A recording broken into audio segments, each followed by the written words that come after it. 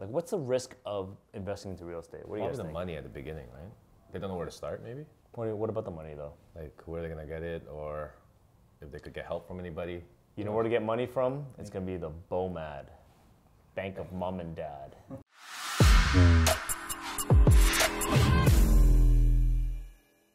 Guys, welcome back to another episode of, what's it called? Broadview Table Talks? Broadview Table Talks. That's a great name.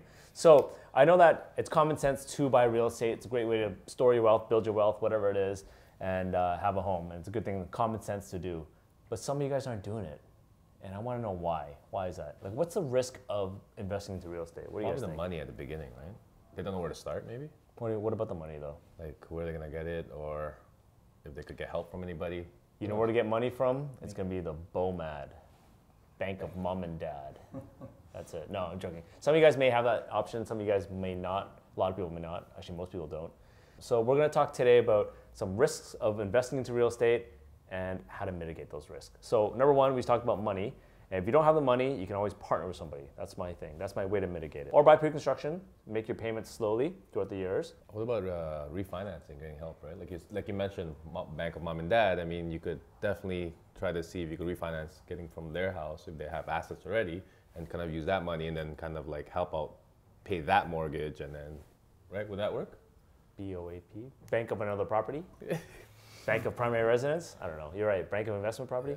Yeah, you could definitely refinance your places and get some equity out that way. You might be able to pay a whole place out cash, your investment property. Who knows? Depending on how much equity you have and what you qualify for. Talk to your mortgage broker about that. If you need help, we got mortgage brokers. So refinance, partner with somebody, buy pre-construction, and if there's not even a chance of you buying or owning real estate and you don't think you can qualify at all, maybe even don't buy real estate. Buy a real estate investment trust, buy a stock, right? That's another way to get invested into the market without actually having to touch the property itself. You don't have to have title to a property to invest in real estate. Invest in a private mortgage. That's another way to do it. You have $100,000 maybe, let's just say. You can always lend it out to somebody that needs it and collect the interest on it. Yeah, it's a good cash flow to have, passive income. Too, Yeah, right? and you're still invested in real estate. It's just you may not get the upside, but whereas a REIT you do, because then they kind of distribute it to everybody. Throw another one. I think the one I'd be worried about is once I do have an investment property is, can I cover my cost? Am I going to be cash flow positive, cash flow negative? Yeah, it's a good question. A lot of people are afraid to get started because you hear some advice from some of the other websites that they're saying that the number one rule for them is to be cash flow positive. And I'm thinking, I don't know, if it, like, at least in Toronto, things won't be cash flow positive for a while unless you pay it all in cash, or you have a large, like 35% down maybe, or you're looking at interest only payments. The way I look at it is that you got to look at a property calculator, like a mortgage calculator, right? And you break it down, you back out the principal payments on it, like any kind of payment, any mortgage, any monthly payment you have is a principal, interest, taxes, and maintenance. Interest, taxes, and maintenance are deductible because they don't go back to your pocket. Those are, once it's gone, it's gone. Principal, on the other hand, does go back to your pocket with a mortgage, because that means your mortgage is being paid down over 25 years or 30 years, whatever you pick for the amortization. That money should go back to you once you sell it. Plus it goes to appreciate. So I say, you know what, me personally, my cash flow is my job, my day job. That's where I'm getting my cash flow from. It may not be a wise strategy, I get it, that some people don't like that option, but in Toronto, you don't have the option to have cash flow positive properties at 20% down here. Yeah. What's another reason why a risk of investing into real estate? I think it's a huge responsibility that some people are probably a little fearful about getting into, and I think that comes from, you know, inexperience and possibly not having the support that they feel that they need. And truth be told, like it's scary. You're investing a lot of money, and you suddenly have this weight of this responsibility of taking care of the property and making sure that you have good tenants staying in there. So, you know, with experience, and sometimes if you overanalyze, you just need to do it and just jump into it. And there are resources out there available to help you. Like, you can hire a property manager, you can talk to somebody, you could see what other people's experience is. And, you know, Landlord and Tenant Act has very clear guidelines on what's expected for landlords and tenants. So, you know, there's a lot of good resources as long as you're willing to dig through it.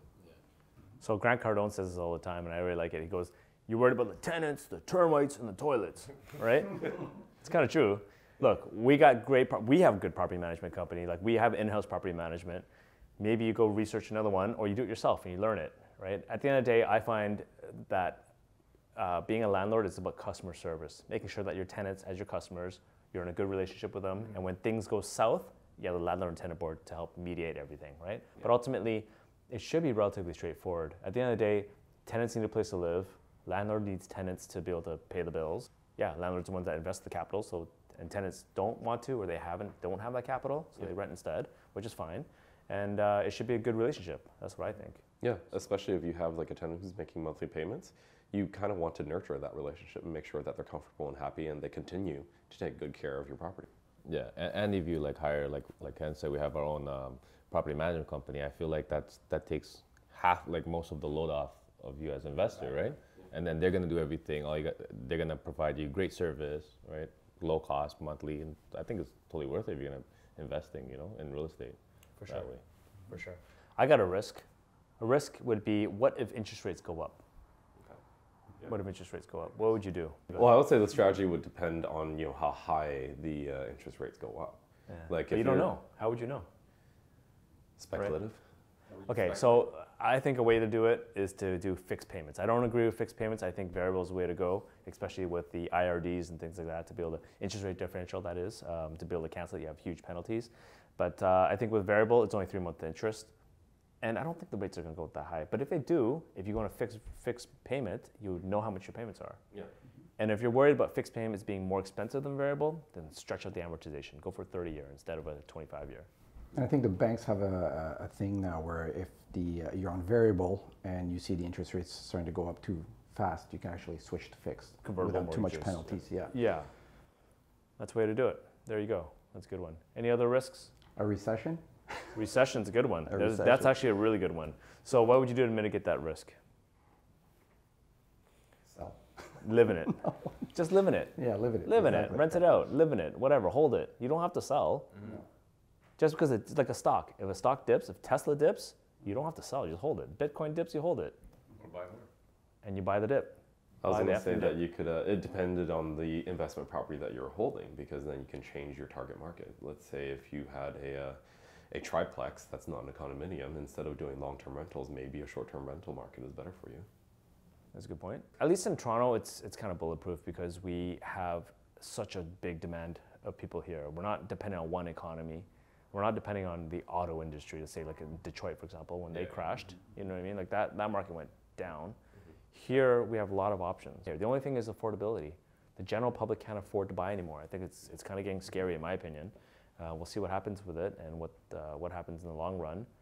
We're still cheap compared to the rest of the world in some of the major cities out there. Yeah. But for what we're used to, it's still behind New York and BC and like Monaco and all that stuff you said. London, Paris, San Fran, so et cetera, Hong Kong. And all that. The immigration mandates are pretty good. I mean, there's going to be a lot of people moving into the city, so it's just... I don't know what you're waiting for. Yeah, I don't know what you're waiting for. If you're looking to buy something, take action, do it, give us a call, we can help you out. For sure. The only way to sell it, I would say never sell, but if you're selling, make sure you put it into another property.